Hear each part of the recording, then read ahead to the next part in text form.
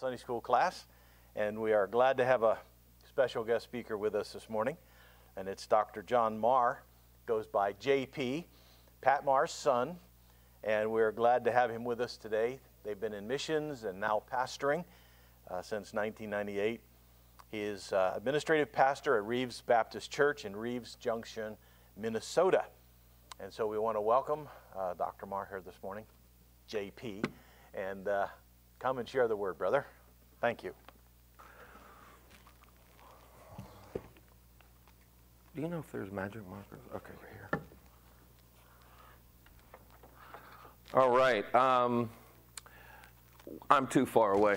It's just the way it is. I'm just too far away. I can't do too far away. There you go. So how's that? Can everybody see this? Okay.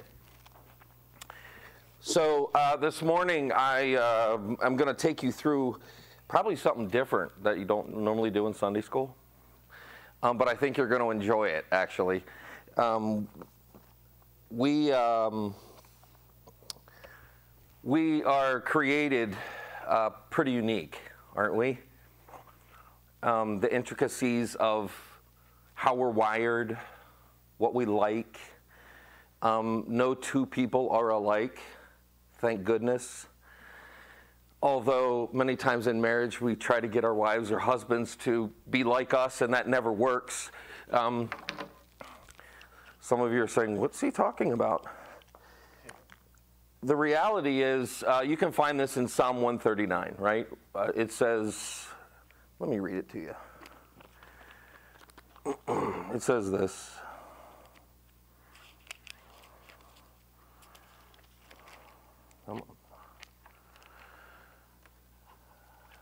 Psalm 139.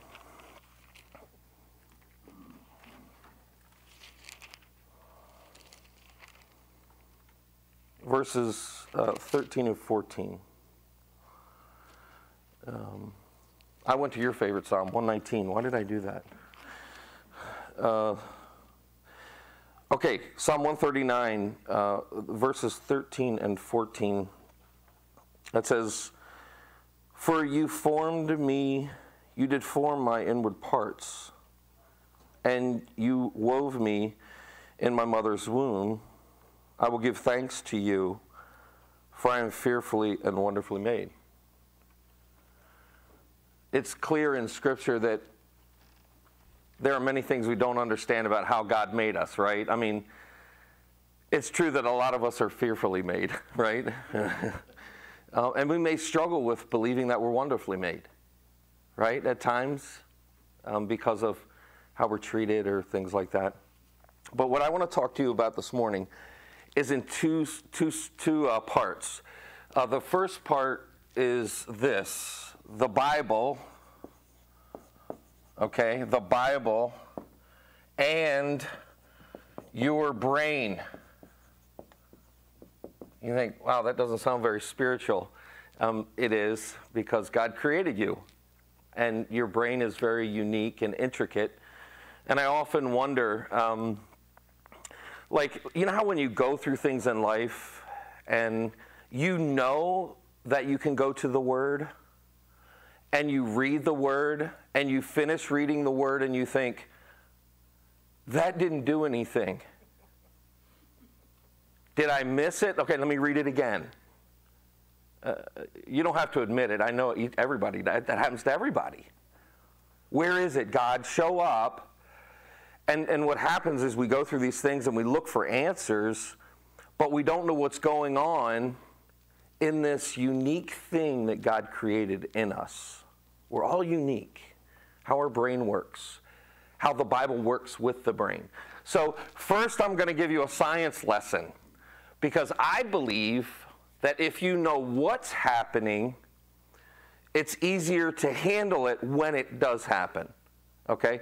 And I'm going to end up at one verse, and it's in Philippians chapter 4. And everybody knows the verse, but let me give this to you first. Okay.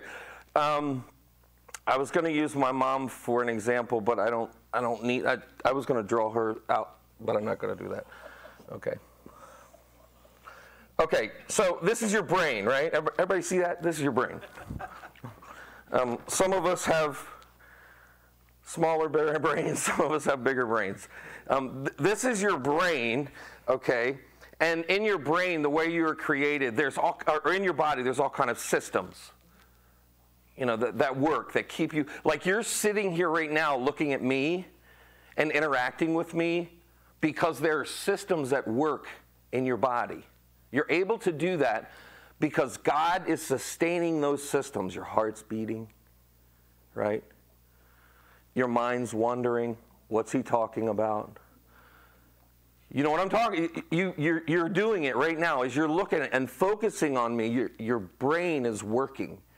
And so there's a bunch of systems in the body, but this one particular system I'm very interested in because it's a part of the work that I do as a counselor. And I counsel lots of people with some messed up situations, and they don't know where to turn. And they're confused. They say, I'm just confused. The brain is jumbled. You may have been there. I've been there myself. You know, like, what's going on? I don't understand it. So it's called this. You may have heard of it. It's called the limbic system in the body. The limbic system. The limbic system is a very interesting thing because it's the smoke alarm for the body and the mind. What its main role is when something goes wrong, something traumatic happens. Okay, let me review that. You lose someone close to you. That's traumatic. This system starts to kick in. And God designed it to work a certain way. And if you know how it works, when those things happen, you can say, oh, that's what he's doing. And for me, I like to have the answers. I don't know about you guys, but I like to be prepared, have the answers before I go into anything. Yes, I got that from my mother. Our brain is very much wired that way. Like if something happens, traumatic, it can be something traumatic that happened to you when you were young. It can be current. It could be something that you're concerned about in the future.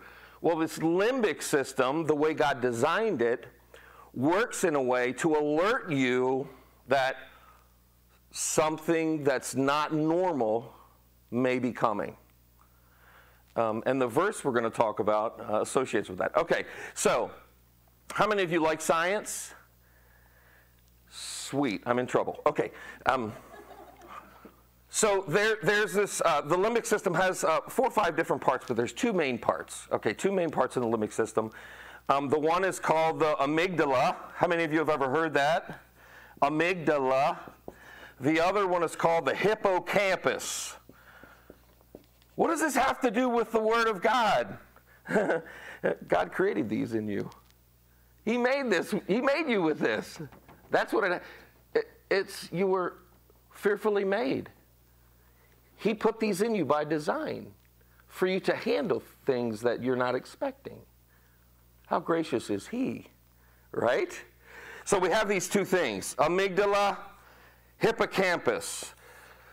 Everything that you experience, you're listening to me talk right now, right? And you're trying to process. Everything that you experience during the day, it doesn't matter what it is. It has to go through this, the amygdala. It processes everything. Everything. It sorts out emotion.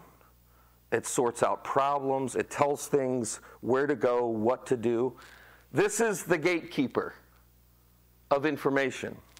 Let me just say this to you. In your brain, you have a file cabinet. You do. Good memories, bad memories. Let me give you an example. Have you ever ridden down the road? This is how your amygdala works. You're riding down the road, the windows are down, and you smell a certain smell that reminds you of something. And then you say, hey, honey, do you remember that time we went to that place and we got those really awesome donuts? You know that happens, right? this just kicked in because one of your senses alerted the amygdala of a memory over here. God did all this stuff. And he said, hey, remember that good memory? Here's the unfortunate part. Sight, taste, touch, hearing, smell. Those are the senses, right? The unfortunate part, your senses can also bring up bad memories. I'm going to give you an example. Not really a bad memory, but I remember this. It was really weird. Why? And this has happened to me a couple times. My parents were in New Tribes for a long time, and we went to the training center. They called it boot camp in Oviedo, Florida. Okay, so 1975, hot. We live near an orange grove. I come home one day. My dad had killed a snake. Okay, he thought he was going to be real funny. And he left the snake out in front of the house, and I was riding my bike up to the house, and the weird part, I was 10. I'm 56, and I still remember this. And it wasn't necessarily a bad memory, but it makes me leery of a certain thing now, and I'm going to explain it to you. I'm riding my bike, and the trash bin was burning, and I could smell it. Had like a plasticky smell. Riding my bike up, and I look down, and there's this dead snake. Like, my feet didn't touch the ground. I catapulted off to the side and walked down. I'm like, there's a snake in the house. And my dad's like, you know, like he's really funny. Do you know to this day, when I smell burnt plastic, I think of a snake? Isn't that weird? Does that ever happen to you? Like when you're a little kid, those memories, those things are lodged in your memory. God did that on purpose. He did that on purpose. Why? Because you're wonderfully made. He wanted you to interact with life and have life and allow him to live life through you, but he uses these systems to be able to do that. Unfortunately, because of sin, Genesis chapter 3, we have to deal with the bad memories now too. It kind of messed the whole thing up. But God had a design that still works. So here's the, I'll kind of draw it for you. Here's the amygdala. It's a little thing like this. And it's attached to the hippocampus. The hippocampus looks like this. And it transfers. The amygdala takes the information and sends it to the hippocampus, okay? The hippocampus takes that information and tells it where to file itself. Good or bad. That's why I say you have a file cabinet in your head. Okay? Under normal circumstances, it works really, really well. For some of us, too well. Because all our thoughts always have to be organized. Any of you have OCD that way? I raise my hand. I do. I'm like, everything has to be, I have to have it in order. I mean, that helped me in school, of course. But a lot of times it's detriment because I can't forget things. And so this little thing that God created, that's the gatekeeper of the mind, communicates information to what's called the hippocampus. And the hippocampus takes information and tells it which side of the brain to go to, left or right. Okay? And it sits there and it tells you how to interact. That's how, well, actually, the specific part of the brain it goes to is the frontal cortex. The frontal cortex is responsible for all executive function in the mind. You make a decision, the problem came into the amygdala, the hippocampus recognized it, it went to the frontal cortex, and you made certain choices, hopefully good ones, because of the process and information that you already have. God designed you that way. That's normal. You're not weird. You're not crazy. You're normal, okay? I can't tell you how many of my clients I say that to. They'll come in my office and they'll say, JP, I feel like I'm going nuts. I'm like, you're not going nuts. Your brain is working just like God designed it. Let's go back and talk about the information that we put in there. And that's what we're going to get to. The Bible and your brain, how all that works together. So this is like, people spend like 8 years figuring this out, you know, in school. This is a real, like, on the top surface, okay? I'm just giving you a skim over. So we have these two things. Okay, so there's another thing. You may have heard of this. It's called the thalamus. Anybody heard of the thalamus? You take biology? What's your name? Allison. You take biology, Allison? I did in school, high school. How did you do? Decent, yeah. B or C? A. A. Decent. That's pretty good. You take biology? Did you take biology? Did you like it? Have you taken it yet? You have? Do you like it? No. Okay. Okay, we're in trouble. Okay. The thing of it is, some of the things that you're being taught, you think that they're not associated with God. They are. Science is associated with God in a very real way. The science of the brain is because He designed it that way, specifically for you. But there are times when we go through things and we think, am I thinking right? Like, what's wrong with me? Like, I don't know if I can handle this. How many of you have said that? I've said that to myself. You lose somebody dear to you, or an event happens, and let's say somebody's in a car crash and you love them, and you're like, I don't know if I can handle it. The information. So here's what happens. And I'm gonna label it just generally trauma, okay? Because trauma, what we call trauma in my line of work, is when something goes wrong outside of the ordinary. It can be big T or little t. I don't have cornflakes. I have Fruity Pebbles. That's a little t. Okay, that can be a little trauma. The big T is, man, I lost somebody really close to me. That's huge. But it's weird because our brain processes those big things and little things differently.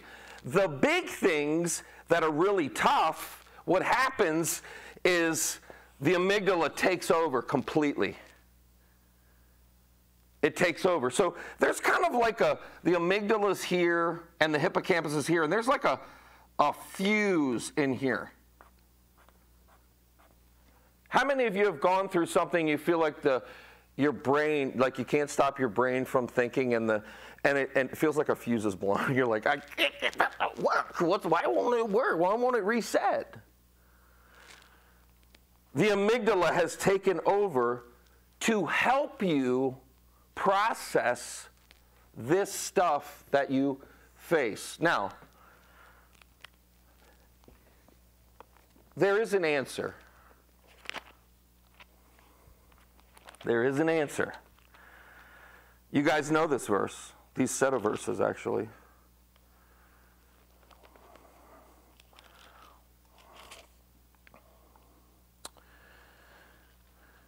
Philippians chapter 4, turn there with me. So I just explained to you in 15 minutes, or less, 20 minutes, kind of how the brain works. Okay? Kind of. That's just like a skim over of the limbic system, real brief. If you don't, here's what I would say. If you're wondering how this, Google it. You'll find it there too. I didn't find it there. I actually did it the hard way and went to school. Philippians chapter 4, verse 6. How many times have we quoted this verse? Let me read it to you. Be anxious for nothing. Don't be anxious, but in everything by prayer and supplication with thanksgiving, let your requests be made known to God. And the peace of God, which surpasses all comprehension, shall guard your heart and mind in Christ Jesus. Okay, so you've gone through something. You're struggling. You lose a loved one.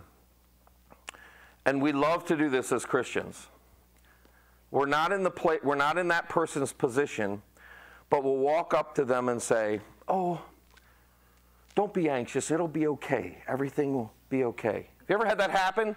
And you're standing there like, I mean, you just want to wrap your hands around their neck, and you're like, no, it won't. I don't feel like it's going to be okay. You with me?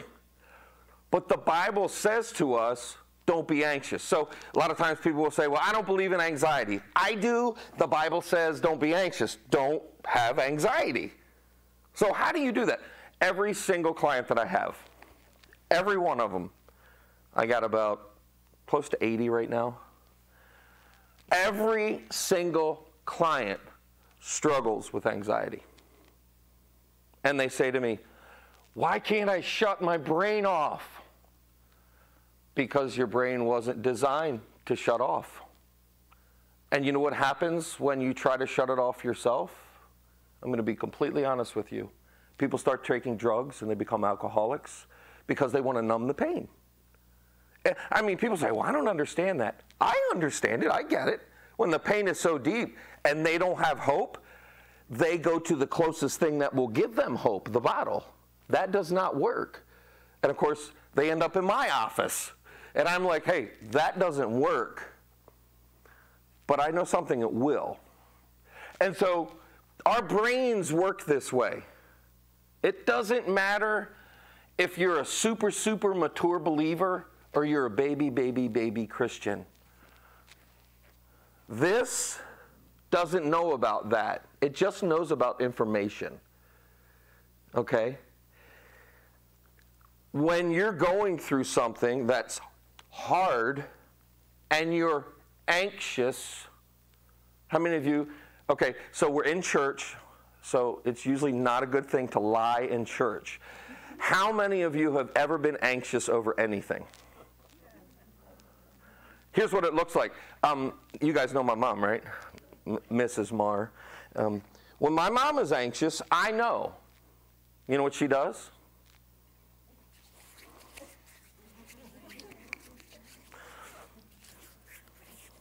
That's what she does. It comes out in her body. This is taking over, and it's telling your body to do certain things to handle those things. Some of you may be anxious, and you're like this. Comatose.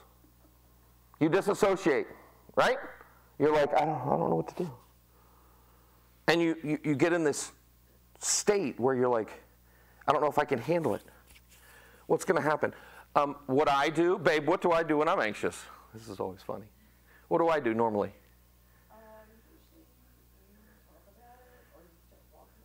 Mm-hmm. I will walk. I can't sit down. I'm like, you've seen this in movies, right? You guys going like this. Super anxious. I sigh.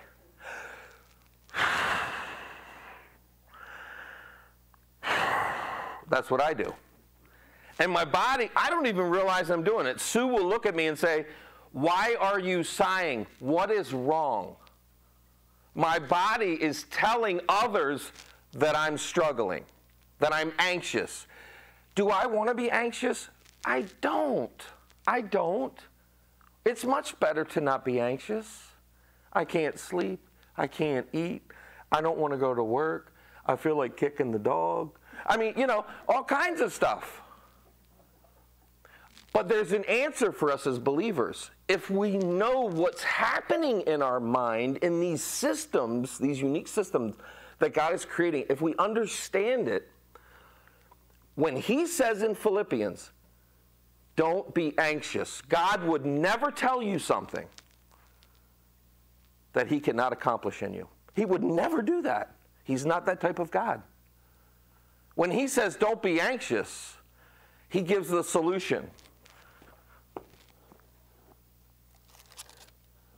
And be anxious for nothing, but in everything by prayer and supplication with thanksgiving, let your requests be made known to God. But I prayed and I prayed and I prayed and I prayed, and God is not, I don't see him anywhere. He's not showing up. Anybody? That's happened to me. Pastor? You pray. Like, I'm at this, man. I'm going at this. And I'm still feeling a little bit anxious when I get done. And I'm thinking, wow, what's going on? God would never put me in that position because he created me. So I know that he's given me an out to be able to handle this. So how do I do it? And he gives those instructions right here in these verses. By prayer, supplication, and be thankful. Wait, hold on. I'm anxious right now, and you're telling me to be anxious about the thing that I'm struggling with? Or be thankful about the thing that I'm struggling with? Yeah, apparently that's what he's saying. It could be just for you that he's trying to do something in you. So here's what happens. Okay, back to science.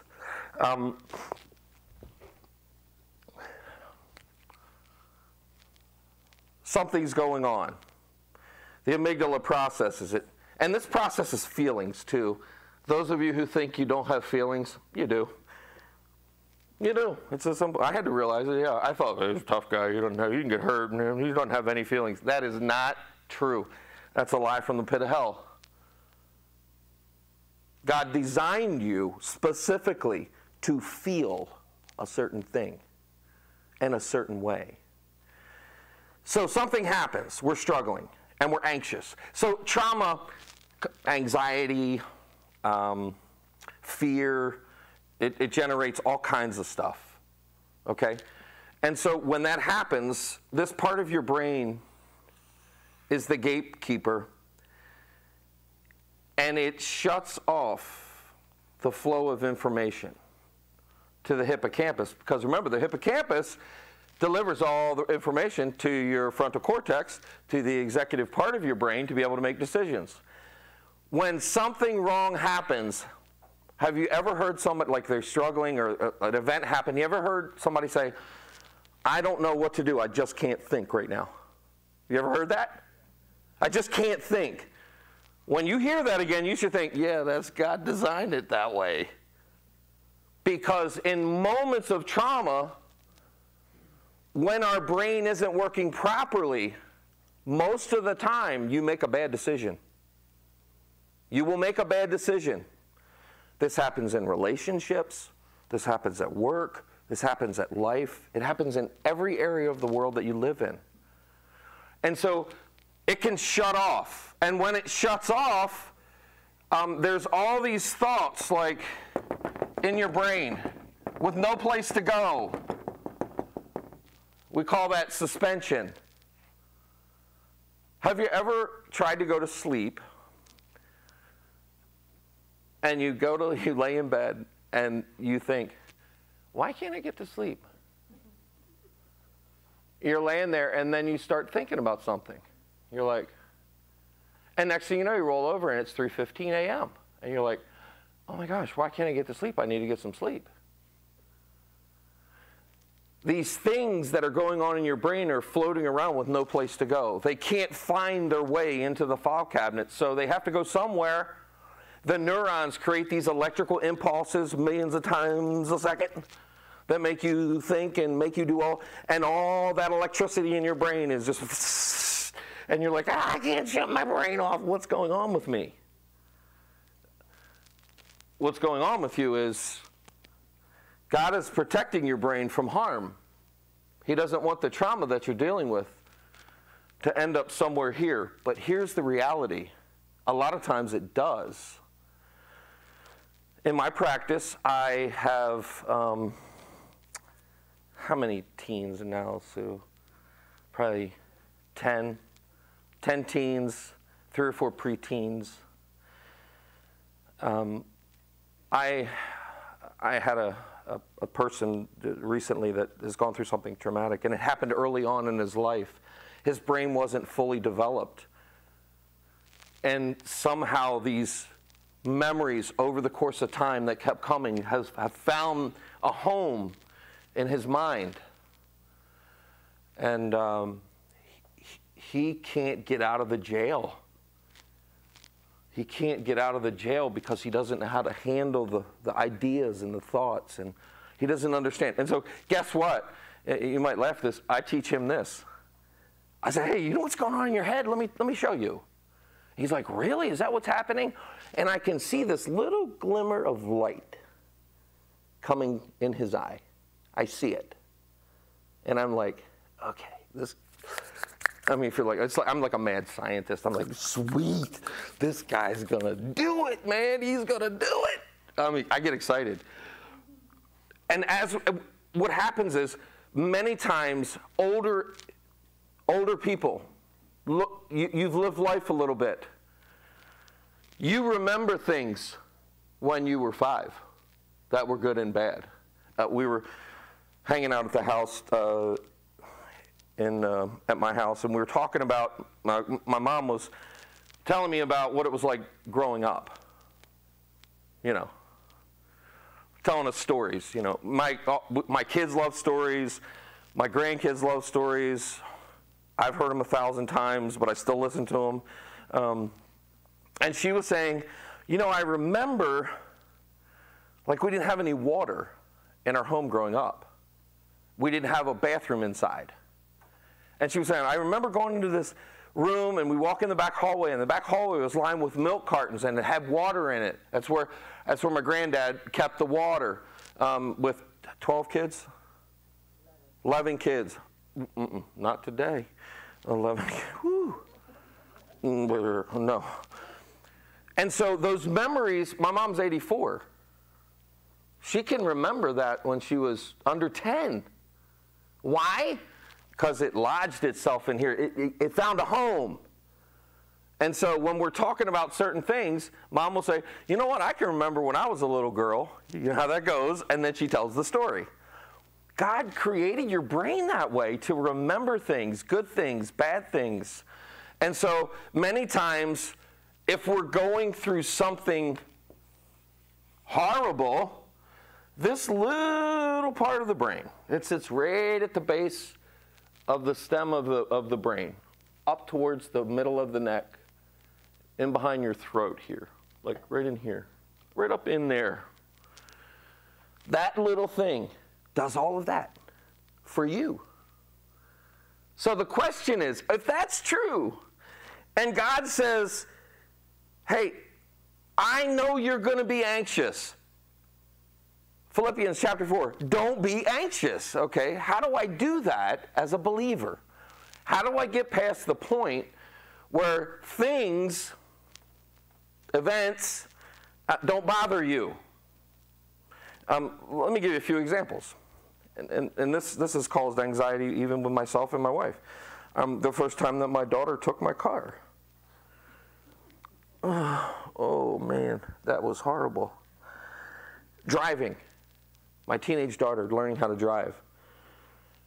The anxious was not the word. I mean, I was like close to flipping out. You know, I'm like, oh my God, is she going to wreck? Is she going to kill somebody? Is she going to kill herself? Like, does she even know how to do this? And it generates anxiety in us. Sending your teenage daughter off to her first prom. Now, that's not anxiety. That's called anger at the boy that's taking her that you want to kill. Okay, I get that too. It all processes through here. And guess what? Here's the really unique part. Men and women are wired differently, and this works differently in men and women. For instance, my wife and I, when our kids were younger, they would be outside riding their bikes. We lived in the city. And they would say, hey, Dad, can we go ride our bikes? And I was like, yeah, sure, no problem. Well, they're like riding all through the city, up the street. And Sue's like, where are the kids? And I said, well, they're riding their bikes. Well, where are they riding their bikes? I don't know. They'll be all right. No problem. Well, Mama didn't think they would be all right. And so she went into anxiety mode. Where are they? We got to find them. Get in the car. Go, you know, and I start to get all the instructions. I'm like, all right, my bad. All right, get in the car. Why? We process things differently. We get anxious over different things. Interestingly enough, many times women get way more anxious over relationships than men because they're more in tune emotionally. Trust me, that's how it works. Guys are like, whatever, it'll be okay. And you're like, is she going to like me? I don't know if I get there. I'm just really anxious because if I get there, will she like the dress I'm wearing? And I'm not really sure if my hair is that way. I hope we don't wear the same thing because we're at the same party and wear the same thing. She might not think That's how, I mean, that's like textbook.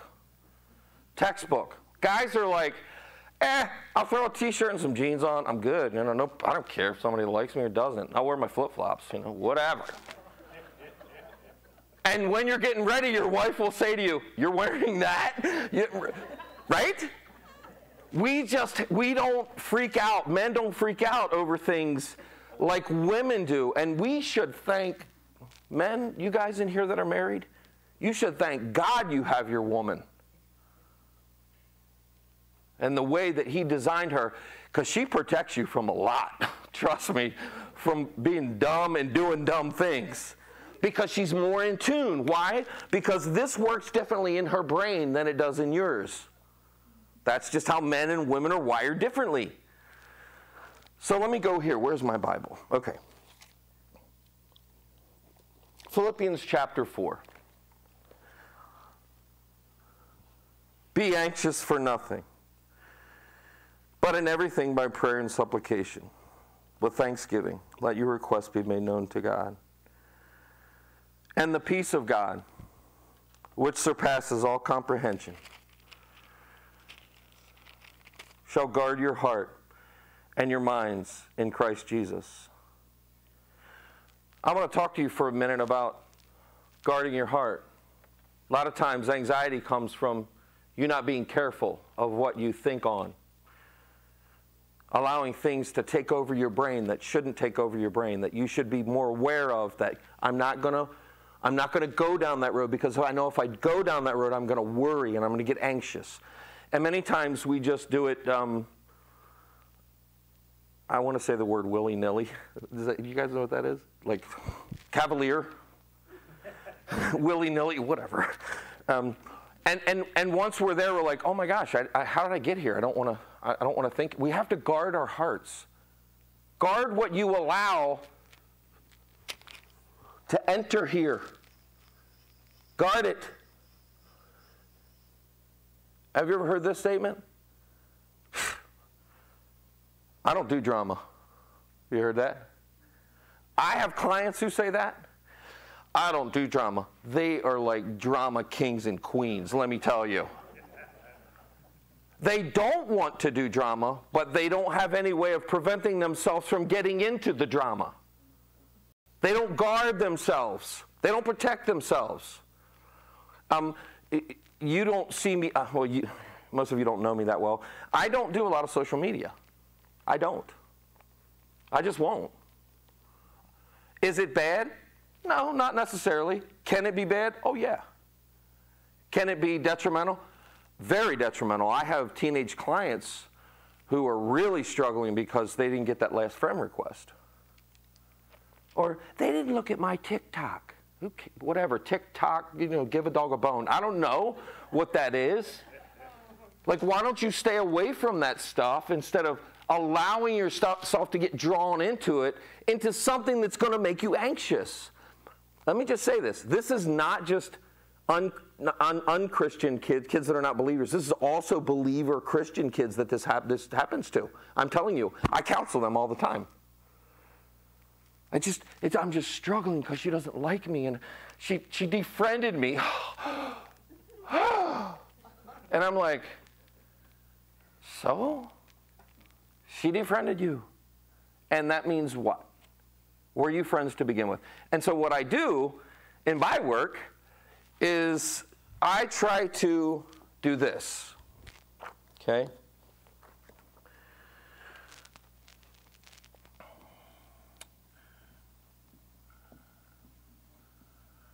Change someone's thinking. If I can influence somebody to think differently, I know that they have a chance to not be anxious or struggle or get worried. I know. Because here's what happens. How you think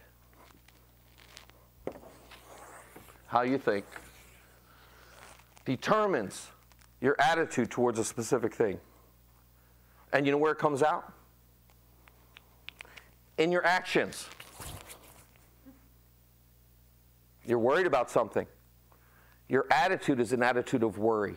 You're like, man, I just don't know what to do. And your body is responding and saying, wring your hands, because that's the best way to deal with it for my mom. Sorry to put you on the spot, Mom. But you might have seen her do that. Or me. I didn't guard my thinking. I just let anything in there. And it's starting to control me. And the unfortunate part, I'm connected with a lot of schools up where I live, and they send me clients. And this is really, really, really a big problem in our teenage education system, how they teach kids. I almost believe they don't want them to think for themselves. I think they want to create robots. But I believe that God designed us differently, and He wants us to think. He wants us to use the brain that He gave us. So we should be training those kids. And I see a lot of kids who don't know how to think. And they find themselves in a heap of trouble for many reasons. It's unfortunate. So as a believer, you have hope, right? You have hope to not allow this trauma to affect you in a way where it sidelines you. If you change your thinking, it changes your attitude. And it comes out in your actions. It does. You may not see it. If you're wondering, ask your husband or wife, they'll tell you. They're very aware of it. You come home from work, something happened at work that out of the normal, and it messed with you, and it caused some sort of, I wouldn't say major trauma, it's the little t. And all of a sudden you walk in and you're like, as soon as you walk in, you slam the door. She's cooking dinner and she goes, something's wrong, right? You walk through the kitchen. She says, hey, babe, how are you? I don't want to talk about it. None of you have experienced that, I'm sure. I do that sometimes, you know, and I have to recognize, okay, what I'm dealing with is now coming out in my actions, and it's also affecting other people now. Now we've complicated the problem. By not just keeping it in our mind, we've spread it to somebody else like a disease. And so we got to be very careful. What's the answer? How do we do this? How do we guard this unique thing that God created? And how do we actually change our thinking so that our minds work the way God wants us to work, and processes things in a way that honor Him and glorify Him, and we're not anxious over things, but we're allowing Him to control the. How do we do that? I mean, I've been a believer for a long time, since I was a kid. Okay, I'm a pastor. I'm a doctor. I have a degree in education. I know a lot of stuff. I do. I know a lot of stuff. 90% of it's not worth anything. But I know a lot of stuff. That makes no difference when this starts to kick in. None of that matters if I don't protect this. Philippians chapter 4. Be anxious for nothing, but in everything by prayer and supplication with thanksgiving let your requests be made known to God. And the peace of God, which surpasses all comprehension, shall what? Guard your heart and your mind. It guards your heart. You have to guard your heart and your mind with certain things so that your brain can function properly, so that you can live a life that honors and glorifies God. God is not honored when we're anxious. He's not. Why? Because it's just a complete statement of saying, I'm just going to worry about this because obviously God's not doing anything, so I might as well worry about it. He is not honored that way. So how do we get through this? How do you do that? How do you guard it? Okay?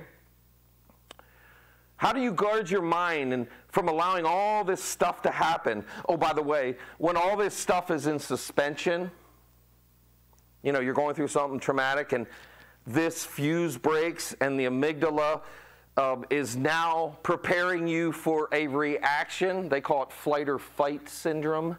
You're getting ready for you to do something. You're anticipating having to react. When this happens, all these neurons that are creating these electrical impulses are just floating around in your brain. I'm going to tell you, and I know that some need this. I'm not against it. I'm not saying against or for. I'm just saying this is what happens.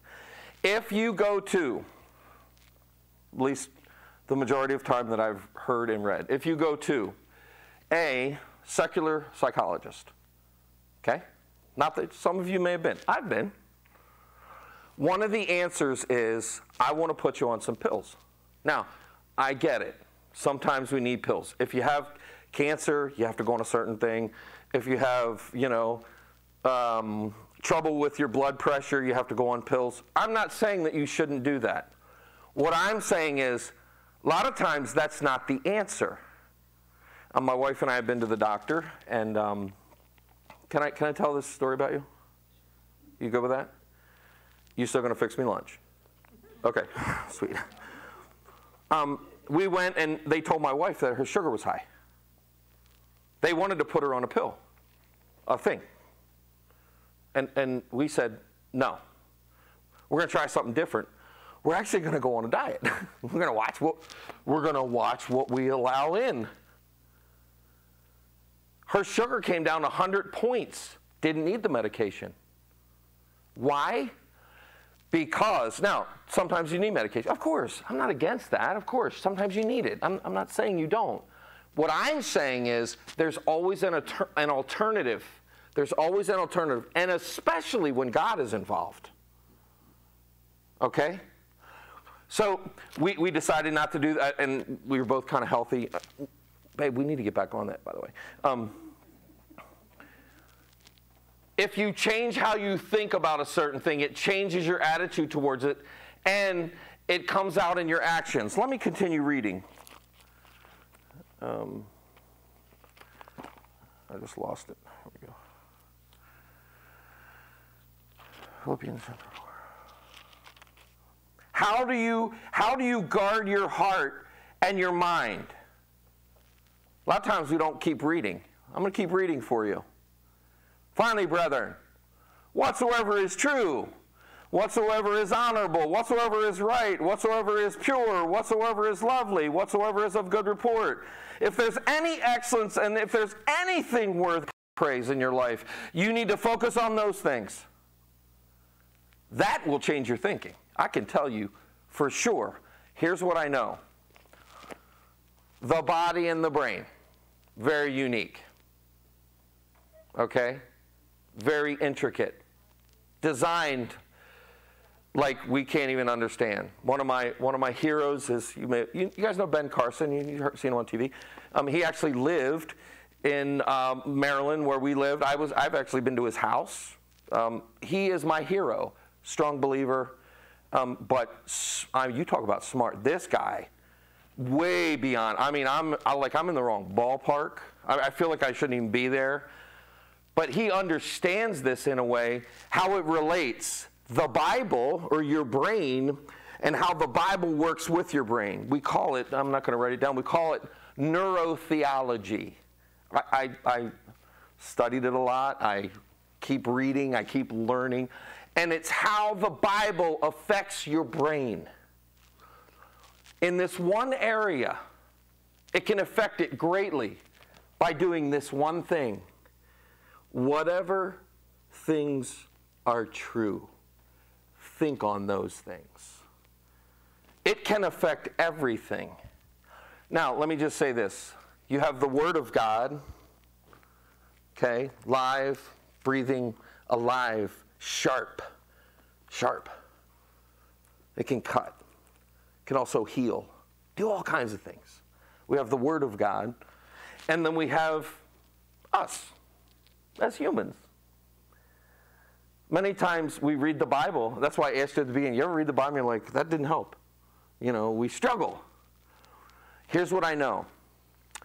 when we focus on things that are in God's Word, whatsoever things are true, you're in a situation, and you know that it's going to create some anxiety.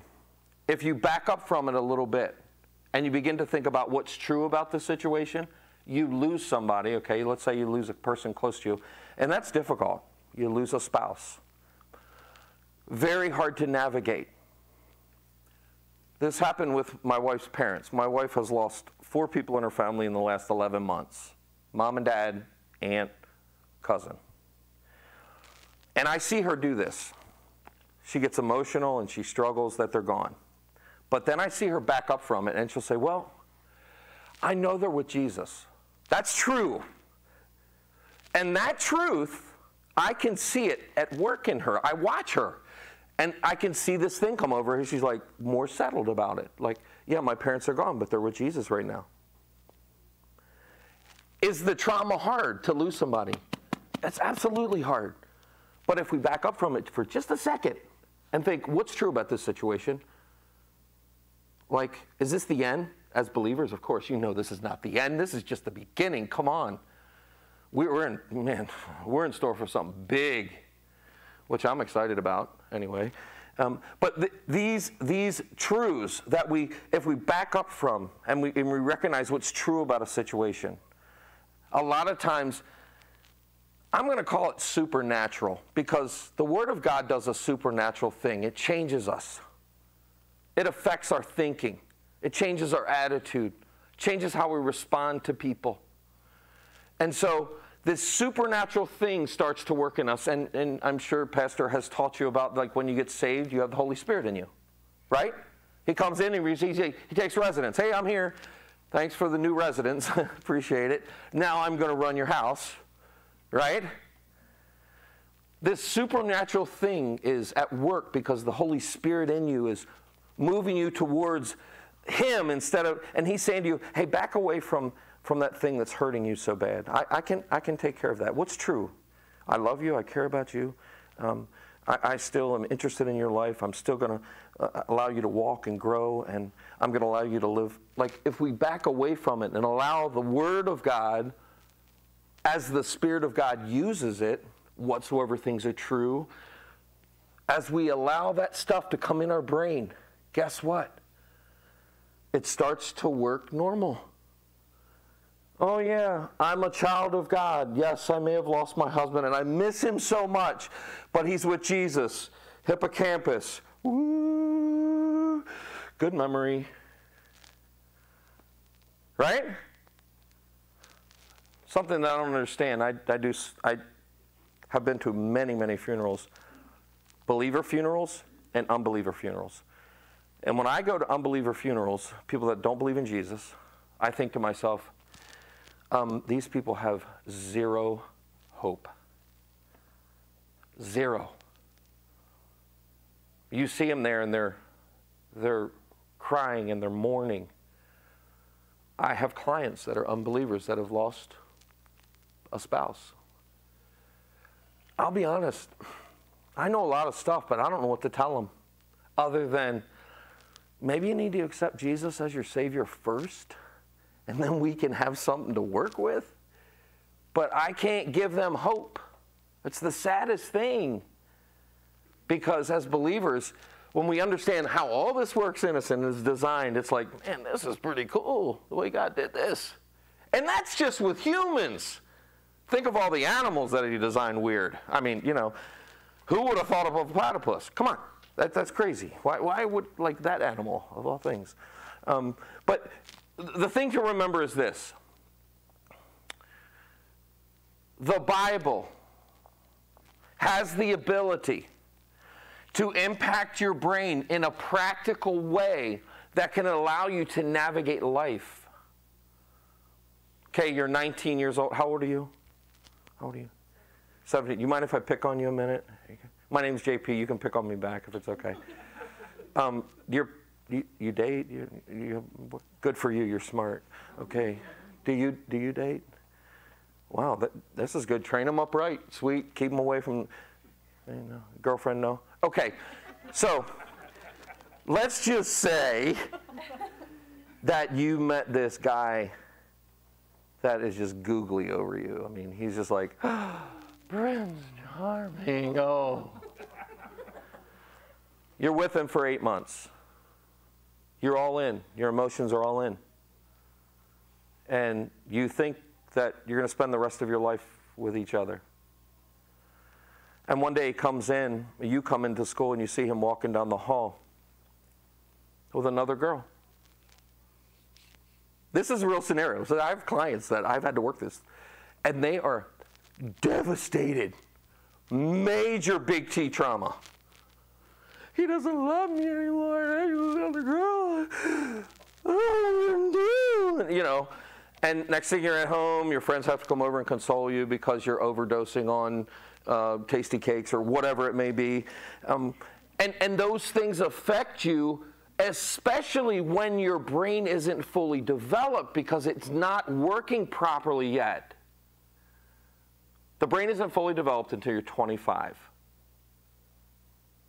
You can look it up, read it, search it. It's just the way it works. And so these things that happen to teenage girls, teenage guys, I can remember when my wife broke up, my wife now, broke up with me when I was in high school. I was devastated. I really was. I was devastated. Number one, because my mom really wouldn't let me date anybody else, which, you know, go figure that.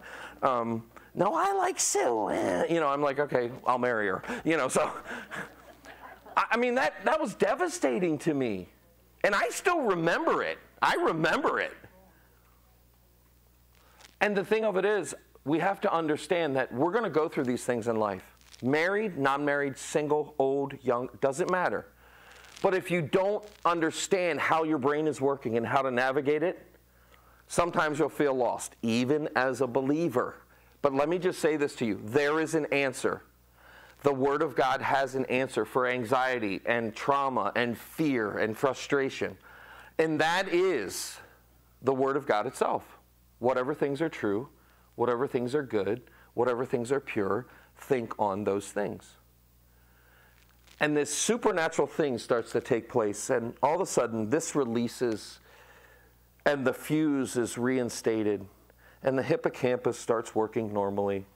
And this thalamus or hypothalamus over here that was about ready to release, you know, that energy chemical that you get. What do you call it? Come on.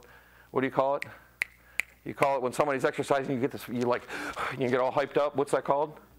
Adrenaline. That's right. Hypothalamus. It's ready to put the adrenaline out there for you to handle it. It kind of puts that back in the jar and says, okay, we don't need that right now. We're working normal, right? We're working normal. And it all comes from allowing the Word of God to change your thinking. How? By focusing on things that are true and good and pure and lovely.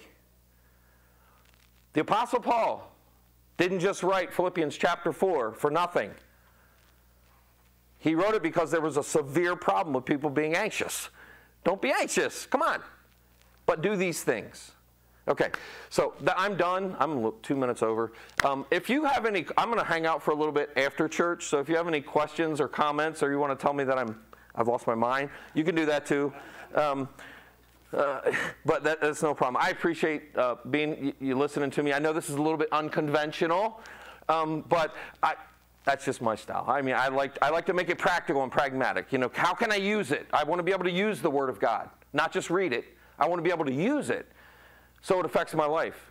And I haven't even talked to Pastor about this, but I guarantee he would say to me, yep, that's right. That's why I do what I do every Sunday. I want them to use the Word of God to change their life. Okay, let's pray. Father, we're grateful for who you are. We're grateful for the fact that you made us so intricate and so wonderful and designed things in us to work in a certain way. I pray, Father, today if there's anybody in this room that's struggling with anxiety, fear, frustration, I pray, Father, this could be used to help them move on and allow you and the Spirit of God to change their thinking. That's going to change their attitude and ultimately their actions. Father, we know that your word is sharp, it's powerful, it's quick, and it can heal, it can hurt, it can change us, it can help us grow and learn and point out things in our life. I pray today that your word will be used in that way in this place with these people, and we ask